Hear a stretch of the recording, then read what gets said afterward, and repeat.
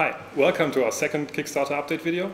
As promised, today we're going to talk a bit more about the gameplay, and I'll say we dive right in.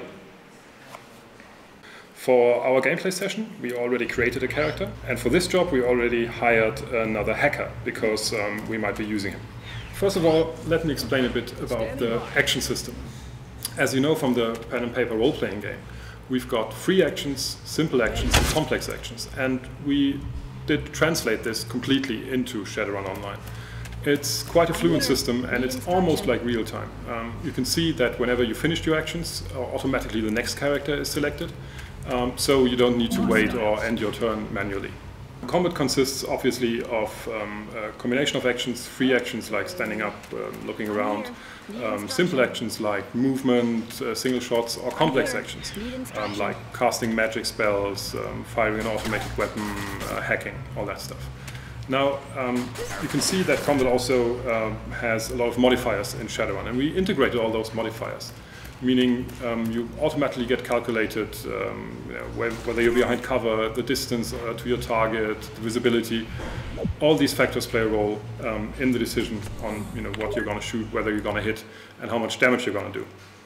Another factor in that is armor. Every armor has weak spots, so you may get an enemy from behind or from the sides and he'll be weaker armored than in the front. And armor is also going to diminish with damage. So if you fire enough bullets at someone, at some stage his armor is going to crack. The game also has different damage types, like you're used to from Shadowrun RPG.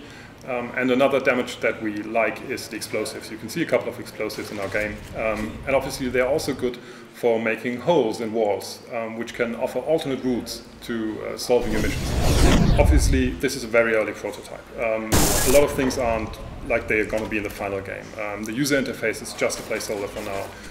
The damage that you may see going up from some of the characters or the NPCs that are hit is just a temporary solution. So we're going to implement more and more of the Shadowrun RPG rules as we go along. In the game, there's going to be a lot of missions that involve some sort of security. Unfortunately, hacking isn't implemented yet, so we can't really show that to you. But just imagine your hacker being able to interface with a camera or with a node directly, like you do combat or magic. So it's a quick, fluent system. Security systems are also important because all the missions have alarm levels. So if you do something stupid and you get noticed by security, the alarm level will increase, and the AI may send you ICE to counter your hacker attacks, or they may send you actual guards to investigate what's happening. Most of our missions have different mission objectives that may be staggered, so one comes after the other. So, for example, you succeed to find the access gate to the sewers, but you find out it's locked and then you need to unlock it in some way. Most of the missions also offer alternate routes. So you could, for example, choose to go directly in. You could try to sneak in through a side entrance. You could try to hack your way through the entry, or you just blow a big old hole in the wall. So that's it for today. Thank you for listening. Stay tuned for more, and please support us on Kickstarter.